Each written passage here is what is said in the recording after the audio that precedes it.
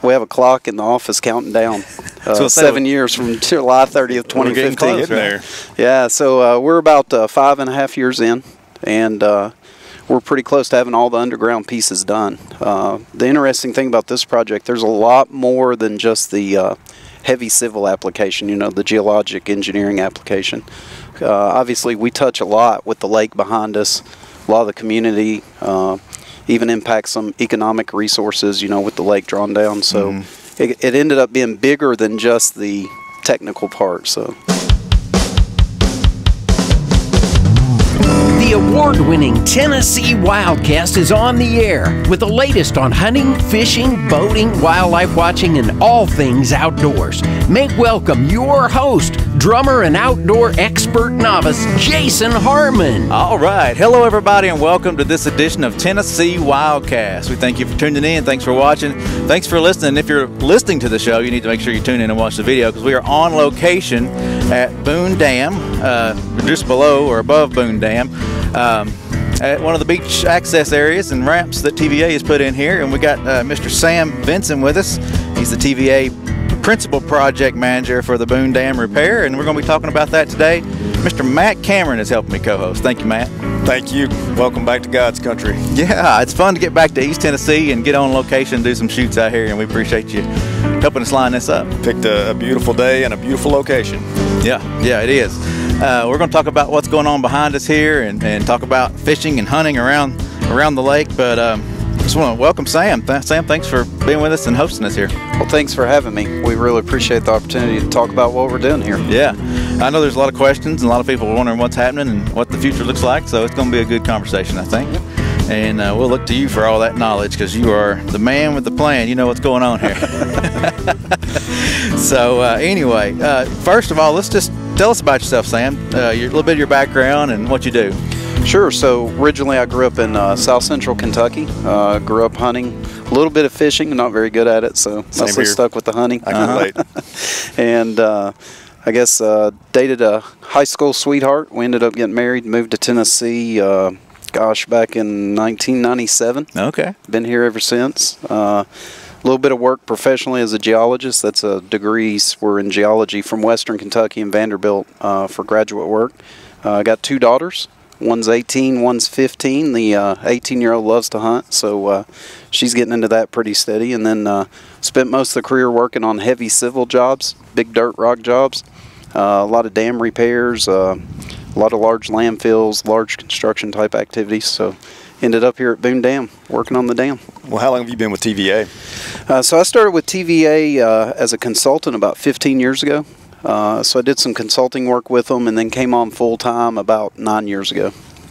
And then how did you get to be the lucky guy over this project here? Yeah, so, well, back in 2014, there was a sinkhole at the toe of the dam.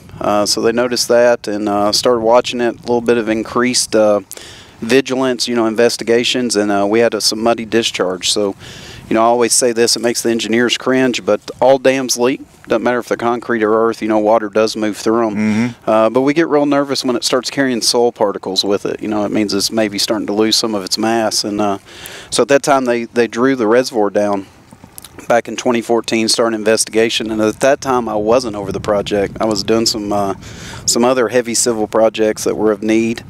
And lo and behold, a year later, they said, hey, we got to repair this thing. It's going to be a pretty big project. And so I got volunteered. Voluntold. Yes, I got voluntold to come up here. How long has this project been going on? Update people on what's happening here. Yeah, so after that initial discovery in 2014 of the sinkholes, again, they started looking at trying to find the root cause of the issue.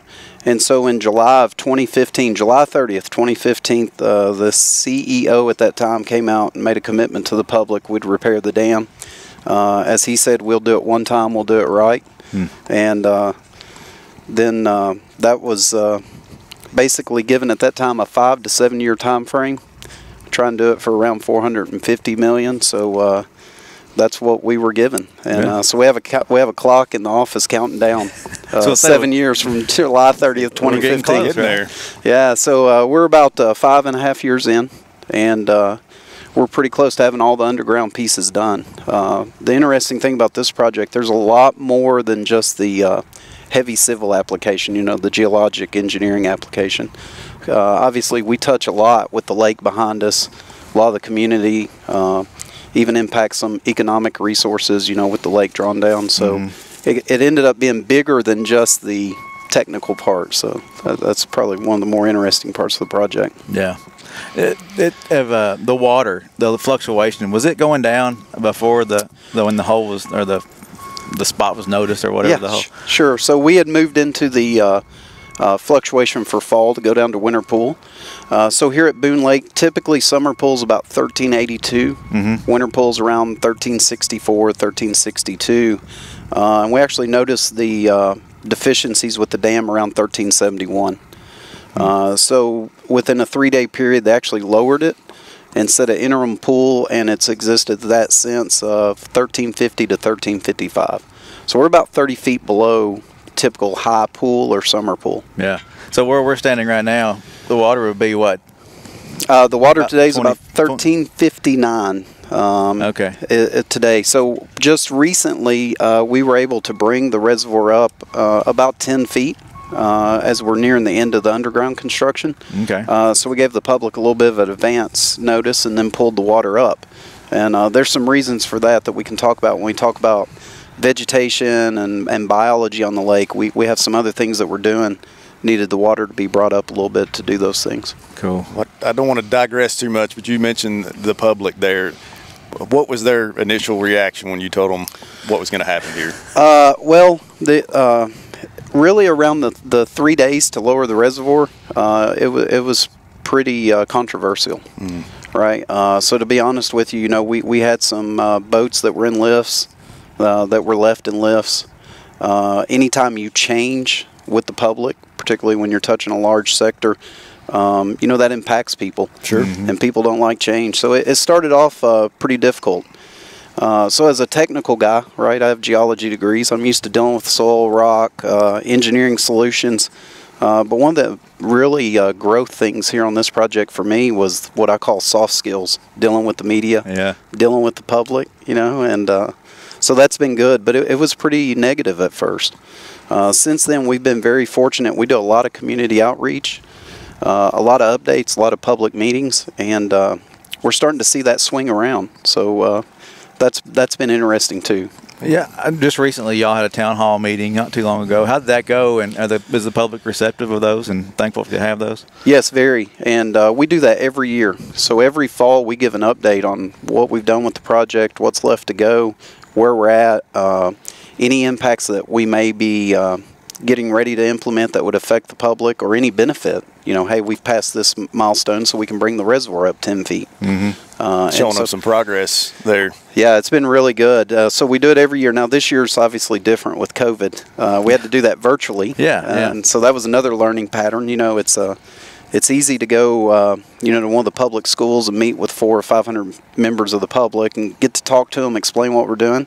A little different when you're doing it virtually. So I'd say you had pretty good participation in that, though. I mean, it's easier for people to get out, or not have to get out, but just log on and be a part of those. Yeah, we're not sure exactly the total number because it was by household, but you know, a couple of hundred households joined in for that. Excellent. So. Yeah, that's great. We've seen an uptick in our social things and our virtual meetings and public, you know, classes and things like that. So it's good. I want to back up on the construction underground. Tell us what that's like. I mean, you think of a dam underwater. How do I get under there to fix it? I just put some Gorilla Glue on it or anything? How does that work? So we actually we approached this because of the need. You know, when you draw a reservoir down 30 feet, you couldn't do the typical design, bid, build. So I'm going to go design everything I'm going to do, then I'm going to build it because it takes too long. So we took this one in stages. The first stage was we actually put grout in the ground. So you drill down at depth through the dam into this area that's got sinkholes, you know, cavities, different things, solution channels, and we injected a grout. So grout's a concrete type material. So think about pouring concrete in your backyard, you know, you're building a deck, except it doesn't have gravel pieces. Instead of the larger pieces of rock, it has sand, so it's much more flowable. So we injected at 800 plus locations along the dam grout to help stabilize everything. Okay. 2 types of grout. One's a low mobility, meaning it doesn't move very far, and we put that into the soil. And then one's a high mobility, and we put that into the bedrock to get into the smaller fractures and features. So an example that was given to paint the picture in your mind for those that are listening, high mobility grout would be like chocolate milk. Low mobility that doesn't move very far would be more like toothpaste. So you can kind of think of the consistency difference. We drilled almost 30,000 miles of drill holes, 800 plus holes, grouted on about 2.5 foot centers on average, both upstream and downstream of the dam. And that helped stabilize everything. Then we came in and we built what's called an upstream and a downstream buttress. And so that's a lot of rock that's piled up against the dam to just hold it in place. A lot of rock. And what are you talking tonnage-wise, all this stuff? I think it was about, I should know this number off the top of my head, but it's probably about 200,000 plus tons of rock. Good grief. So, a lot of rock. Yeah, just a few dump truck loads. Just a few, yeah, just a few. So that took us about 9 months to build. So then once we had everything stable, we started the last piece of the project, the underground work, about 2 years ago. And that was building what's called a cutoff wall. So essentially, there was nothing wrong with the concrete portion of the dam. It was all in the earthen embankment that ties it to higher parts of land. Okay. And that's probably a good thing, right? That's a good thing. The structure's good. The structure's good. Yeah. It was just where it tied into the land and that earthen embankment that had been built. So we built a concrete wall through the center of it. It ranges anywhere up to 200 foot deep, up to 60, 70 feet into bedrock. Because some of the rock has, the cavities and things that you see with karst. So we actually drill 52-inch shafts down through the embankment, through the rock. We fill those with concrete. So you get a resulting cylinder. So if you imagine a picket fence, if you can see that in your mind, we overlap those cylinders and it forms a wall. So unlike your typical concrete walls, we don't have rebar and things in it because you have this earthen embankment and then these buttresses that provide the lateral stability. We just needed a concrete curtain to cut off the water from moving through it. Wow. This is unreal, man. Yeah, I had no idea what this really looked like. Do you have videos and photographs of all that? I'm sure you do. We do. And it's a little different, so if you're in vertical construction, I'm going to build a high rise. If you can imagine, say, the Gulch down in Nashville. I actually got to work on some of those projects. Pinnacle Tower, you think about those tall buildings. Yeah. You can see the construction progress, but when you're doing things underground, it's all by instruments, it's by data collection, because you can't see what you're building. Right. The crane's still there, and there's nothing changing. That's right, putting everything in the ground. But there were 307 of these 52-inch columns that went along the crest of the dam. I guess I should say the embankment portion was about 900 feet long. When we got here, it was about 60 feet wide. That's not a lot of space for heavy equipment, so we actually cut the dam down 10 feet to make it wider. So if you think about a trapezoid, you cut the top off, it gets wider. Yeah. The buttresses gave us some extra room, so we're about 120 feet wide. But initially the work was going on in the area of a football field stretched nice and long, right? So that was a pretty tough with the constraints on just the size of the footprint. But we've got 307 of these elements, and as of today, I think we're pouring number 280. So we're getting pretty close to being done. And that'll be the last major underground portion to repair the dam. You think you'll beat that, was it 7-year plan? We do. Awesome. Yeah, we do. So the plan is, we've already brought the reservoir up 10 feet. This spring, we hope to catch the typical guide curve and go ahead and fluctuate up. Now what we do need to do is see what the lake, the instruments that we've installed in the dam, what they look like under a full head of water, a summer pool. So we'll bring it up and get close to summer pool this summer, and then next summer, the 7th year, we turn it over and get out of everybody's hair up here. Wow. Well, before we run out of time, that's a lot of great information. Let's talk about the fishing and the vegetation and some of the changes that are happening on the water. You can see behind us trees are growing, and I feel like that's what we're worried about as far as boating and being safe on the water. These are eventually going to be covered up, and folks need to watch out for this stuff, right? Yep. So, and that's been, I was talking about the soft skills, right? So, geologists, we can go over there and we can figure out how to repair the dam, but it's the things we touch. So when we lowered the reservoir, we exposed about 1,400 acres of previously inundated land. And then obviously trees grew. Some areas grew much faster than even I expected. Pretty fertile land, right? Nice and moist. So, you know, a few years ago, we're looking around, we got trees over 20 feet high. So what are you going to do with them? The difficulty at Boone, unlike a lot of our other reservoirs, it's mostly private land. Here, the landowners own to the center line of the channel, and we just have a flowage easement to flood it. So it's you not can't just go cutting trees or... Yeah, you know, we have the right to enter it and maintain it for operations, but it's a little different scenario. So we provided with some sister agencies, you know, some guidance on what they could do on their own land, but for the most part, most of the land just grew vegetation. Most people didn't cut it. Right. So 2 years ago, we started a program to go in and help mulch some of those properties.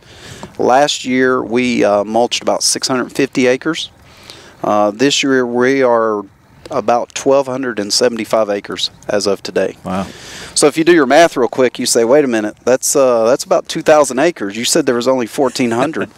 The stuff we cut last year grew back so fast, we had to remulch a lot of it. So you're trying to just prevent it from growing further. That's correct. Yeah. And then once we flood it, of course, it'll stop. And there's a nice balance there because, believe me, not everybody wants their vegetation cut. You know, if you are a diehard fisherman, you want that vegetation there. Sure. And there is a benefit to the, you know, the fry and stuff, so getting the lake back. I will tell you, I don't fish myself, but apparently the fishing here was phenomenal the last 4 or 5 years. Took a body of water, made it much smaller, so it's like catching fish in a barrel. But now we're starting to look at what's it going to look like once the reservoir fills back up, and how does that population recover. So we want to leave some vegetation, but then obviously protect boaters. I'm sure our fisheries guys in this area would say, yeah, this is going to be great for the fish, right? I mean, having all these trees and brush and stuff there. Yeah. But, you know, it is a safety thing, too, with boaters that are maybe skiing or whatever, hitting some trees or something like that. Yeah, and this project has been a study in the dichotomy of stakeholders, right? So the upstream public, they just want their boating back. The downstream public wants to make sure we're repairing the dam, keeping them safe. So same thing with the fishermen and the folks that ride jet skis and inner tube, you know. The jet ski folks, the inner tube folks, they want all the vegetation gone. The outdoorsmen, you know, hey, can we leave some here? You know, this isn't a high recreation area. We'd like to fish it. So I did get a chance to work at Lake Cumberland in Kentucky for the Corps, a similar repair. And you guys are probably aware they have fishing tournaments. You know, that's a hot spot in the east. They left all their vegetation. And so we're trying to learn from that. But we've partnered with TWRA, John Hammonds in particular, with TWRA up here. He's great. Shannon O'Quinn with TVA, and they're doing a lot of fish studies right now. So we're going to look at off a baseline. You know, typically we do a juvenile fish study every 3 to 5 years. We're doing them at least twice a year, sometimes 3 times a year here. And they're actually mapping what the bottom of the lake looks like before the reservoir comes back up. Is it vegetation? Is it clean? You know, has it been mulched? Was it not mulched? How high was it? And then they're doing fish surveys for the next 3 years beyond the reservoir raise to compare to the historical data.